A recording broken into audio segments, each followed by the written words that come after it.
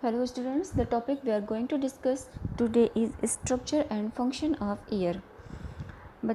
Students आज आपको हम ईयर के स्ट्रक्चर उनके मतलब कि उसके एनाटॉमी एंड फंक्शन के बारे में बताएंगे.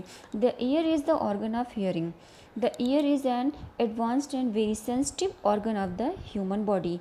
It is supplied by earth cranial nerve, the cochlear part of the vestibulocochlear nerve, which is stimulated by vibrations caused by sound waves. हमारा जो ये कान होता है वो हमारा सुनने के एक ऐसा ऑर्गन है जो हमारा सुनने के लिए होता है. किसी भी साउंड्स को हम सुन सकते हैं किसके थ्रू, ईयर के थ्रू. ये हमारा एडवांस वेरी सेंसिटिव ऑर्गन होता है ह्यूमन बॉडी का. और ये हमारे एर्थ क्रैनियल नर्व, हमारी जो क्रैनियल नर्व होती है एर्थ क्रैनियल नर्व से सप्लाई होता हुआ वेस्टिब्यूलोकॉक्लियर नर्व होती हैं. जब हमारा कोई भी साउंड हमारा बाहर से आता है तो वो लास्ट में हमारे सबसे कॉक्लियर, हमारा सबसे इंटरनल पार्ट होता है ईयर का, वहाँ पर जाकर के वेस्टिब्यूलोकॉक्लियर नर्व होती है, उनको स्टिमुलेट करता है. स्टिमुलेट करेगा तो हमारे वाइब्रेशंस कॉज होते हैं जो हमारे साउंड को वेव्स में कन्वर्ट कर देते हैं और यही वेव्स हमें सुनाई पड़ती है. तो इसी को हम ईयर बोलते हैं. इसका structure the year is divided into 3 distinct part. Year के 3 पार्ट होते हैं. सबसे फर्स्ट पार्ट है आउटर ईयर, मिडिल ईयर जिसको हम टिम्पैनिक कैविटी भी बोलते हैं, और थर्ड है इनर ईयर. अब हम एक एक की बात करते हैं. नंबर फर्स्ट है एक्सटर्नल ईयर. एक्सटर्नल ईयर आप बाहर से देखेंगे जो हमारा बाहर का पूरा पार्ट दिखाई देता है वो हमारा एक्सटर्नल ईयर का होता है. इसमें हमारा पिन्ना होता है जिसको हम ऑरिकल भी बोलते हैं. It is the outside part of the year. ये हमारे कान का सबसे बाहरी हिस्सा होता है जो हमारी जो साउंड होते हैं, जो आवाज़ होती है, उनको कान तक लाने का काम करता है. नेक्स्ट है एक्सटर्नल ऑडिटरी कैनाल और tube. This is a slide S shaped tube about 2.5 centimetre long. जो हमारी आवाज़ होती है, जो हमारे साउंड होते हैं वो हमारे पिन्ना के थ्रू आते हैं. फिर ये पिन्ना हमारी ऑडिटरी कैनाल में एक ट्यूब होती है, उनके थ्रू ये हमारे दूसरे पार्ट में भेज देते हैं. यहाँ पर हमारा ये हमारे ऐसे ट्यूब होती है जहाँ पर एक वैक्स लाइक फ्लूइड का सेक्रेशन होता है. जहाँ पर हमारे कोई भी डस्ट पार्टिकल या पैथोजेंस आते हैं तो ये वहीं पर उनको अपने अंदर स्टॉक कर लेते हैं, उनको अंदर तक नहीं जाने देते हैं. नेक्स्ट है टिम्पैनिक मेम्ब्रेन, इसको ईयर ड्रम भी बोलते हैं. इसी को हम कान का पर्दा भी बोलते हैं. The tympanic membrane divided the external ear from the middle ear.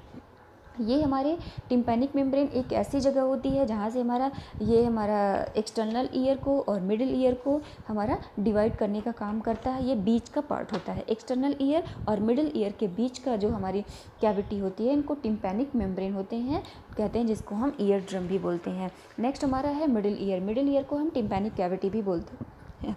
इसमें हमारा कंसिस्ट होता है, ये हमारे it is an irregular shaped air filled cavity within the petrous portion of the temporal bone. The lateral wall of the middle ear is formed by tympanic membrane.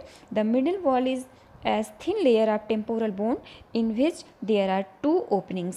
हमारे ये जो middle ear होते हैं ये एयर कैविटी से full होते हैं. Air cavity का मतलब आप समझ रहे हो, हमारी बाहर के इन्वायरमेंट से जो हमारे वेव्स आती हैं, साउंड आते हैं, उनको अंदर ले जा करने का काम हमारा मिडिल ईयर का होता है. ये हमारे इनमें हमारे जो लैटरल वॉल्स होती हैं मिडिल ईयर को वो फॉर्म करती हैं टिम्पैनिक मेम्ब्रेन में, और जो हमारी मिडिल वॉल होती है यहाँ पर वो हमारी टेम्पोरल बोन, इनमें थिन लेयर होती है. और ये टेम्पोरल बोन, वहाँ पर हमारी एक बोन्स होती हैं जिनको टेम्पोरल बोन करते हैं. दिस इज 2 ओपनिंग, और उसमें हमारी 2 ओपनिंग होती है. एक ओवल विंडो होती है, एक राउंड विंडो होती है. वहाँ पर ये हमारे साउंड को पहुँचाने का काम करते हैं.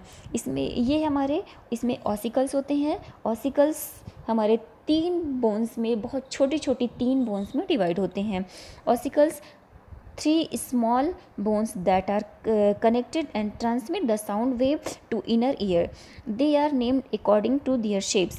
ये हमारे जो 3 बोन्स होती हैं इन्हीं के थ्रू हमारा जो साउंड होता है वो हमारे मिडिल ईयर से इनर ईयर में ट्रांसमिट करने का काम करते हैं। साउंड हमारी जो वेव साउंड हमारी वेव्स में कन्वर्ट होती हैं। जो हमारा मिडिल ईयर में साउंड आता है, बाहर से इन्वायरमेंट से साउंड आती है, तो हमारी वेव्स में कन्वर्ट करने का काम भी हमारे ये करते हैं। ये तीनों हमारी बहुत छोटी छोटी हमारी बोन्स होती हैं, जिनका नाम होता है मैलस, इनकस और स्टेप्स। मैलस होती है, it is the lateral hammer shaped, ये लैटरल हैमर शेप की होती है। इनकस जो होती है वो मिडिल एनविल शेप्ड की बोन होती है। जो स्टेप्स होती हैं, it is the middle स्ट्रप shape की होती हैं ये। The three ossicles are held in position by fine ligaments, ये बहुत छोटे से लिगामेंट्स से एक दूसरे से कनेक्ट होती हैं तीनों बोन्स। लास्ट में हमारा आता है inner part, inner ear. The inner ear contain the organ of hearing and balance. It is described in two parts, the bony labyrinth and membranes labyrinth. हमारे जो इनर पार्ट होते हैं, जब हमारा साउंड, हमारी जो साउंड होता है, आवाज़ें होती हैं, वो हमारा जो एक्सटर्नल ईयर होता है वो ला करके मिडिल ईयर को देता है।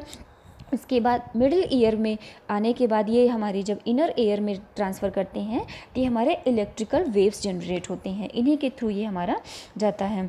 हमारी आवाज़ जो होती है, वॉइस जो होती है, वो हमारी वेव्स में कन्वर्ट करते हैं। और ये जो इनर होते हैं ये हमारे हियरिंग बैलेंस करने का काम करते हैं। ये हमारे दो पार्ट में डिवाइड होते हैं, एक होता है बोनी लैब्रिंथ और दूसरा होता है मेम्ब्रेनस लैब्रिंथ। ये कंसिस्ट होते हैं cochlea, vestibule and semi circular canals में। तो हमारे जो कॉक्लिया होती है वो सबसे अंदर की, सबसे इनर हमारी होती है। एक उसका जो हमारा शेप होता है एक कॉइल का शेप होता है, जैसे इस तरीके से होते हैं लगभग। उसमें it consist of nerve of hearing, इसमें बहुत सारी हमारी नर्व्स होती हैं जो हमारे साउंड को वेव्स में कन्वर्ट करने का काम करते हैं। इसमें लगभग 3 लाख हेयर सेल पाई जाते हैं जो हमारे किसी भी तरीके से पैथोजन बैक्टीरिया या डस्ट पार्टिकल्स आ जाते हैं तो इनको ये यहाँ पर एक वैक्स लाइक सेक्रेशन होता है, फ्लूइड्स बनता है, जहाँ पर ये इनको वहीं पर अपने अंदर चिपका लेते हैं और अंदर इनर ईयर के अंदर तक नहीं जाने देते हैं। तो ये हमारे कॉक्लिया बहुत ही इंपॉर्टेंट पार्ट होता है। सबसे अंदर का पार्ट जो होता है वो कॉक्लिया का ही होता है। नेक्स्ट हमारा वेस्टिब्यूल है। This contains receptor for balance, इसमें हमारे रिसेप्टर होते हैं जो हमारी साउंड वेव्स को बैलेंस करने का काम करते हैं। Semi circular canal, the contain receptor for maintenance of posture and balance. जो हमारा सेमी सर्कुलर कैनाल होता है ये हमारे, उसमें भी हमारे रिसेप्टर होते हैं जो हमारे पोस्चर को बैलेंस करने का और उनको मेंटेन करने का काम करते हैं। फंक्शन ऑफ ईयर, हमारे जो ईयर होते हैं इनमें बहुत सारा फंक्शन होता है। फर्स्ट फंक्शन है the year function is transmit the ट्रांसड्यूस sound to the brain through the part of the ear, the outer ear, middle ear and the inner ear। हम इसका फंक्शन बताते हैं। जो हमारी सबसे मेन फंक्शन इनका क्या होता है, जो हमारी साउंड होती है, जो बाहर के इन्वायरमेंट से मुझे कोई साउंड मिलती है वो इसको ब्रेन तक पहुंचाने का काम करते हैं। किसके थ्रू करते हैं, ये 3 पार्ट्स के थ्रू करते हैं। पहले आउटर ईयर में हमारी वेव्स साउंड जाती है, फिर ये कन्वर्ट होकर के मिडिल ईयर में जाती है, मिडिल ईयर हमारा इनको इलेक्ट्रिकल वेव्स में कन्वर्ट करके इनर ईयर में जाता है। अब वहाँ पर मुझे कोई चीज़ें फिर सुनाई पड़ती हैं। नेक्स्ट इसका फंक्शन होता है, another very important function of year is to maintain our sense of balance. हमारे जो सेंस होते हैं, कोई उद्दीपन, बाहर से मुझे कोई सेंस मिलता है, आवाज़ हमें क्या होती है बाहर से ही मिलती है, इसीलिए ये जो हमारा कान होता है ये सेंसरी ऑर्गन्स में ही आते हैं और ये हमारे मेंटेन करता है, बैलेंस करता है उस हमारे फंक्शन सुनने के प्रक्रिया को। The sound wave travel from outer ear into the auditory canal causing the eardrum or tympanic membrane to vibrate। हमारा जो साउंड होता है वो कैसे कैसे ट्रेवल करते हुए हमारे अंदर तक वाइब्रेट करता है। तो sound waves travel from outer ear, हमारे आउटर ईयर से साउंड आता है in through the auditory canal, फिर उसके बाद ये ऑडिटरी कैनाल के थ्रू होते हुए कॉजिंग द ईयर ड्रम, हमारे कान के पर्दे तक पहुंचता है। और टिम्पैनिक मेम्ब्रेन, इसी को हम टिम्पैनिक मेम्ब्रेन बोलते हैं। ये यहाँ पर इसको मिडिल ईयर में, ये हमारा मिडिल ईयर का पार्ट होता है। यहाँ पर आने के बाद इसको ये वेव्स में कन्वर्ट करते हैं जो हमें वाइब्रेट करता रहता है और हमें ये वाइब्रेट सुनाई पड़ता है। नेक्स्ट है the vibrations move via the oval window through the fluid in the cochlea in the inner ear stimulating thousands of tiny hairs।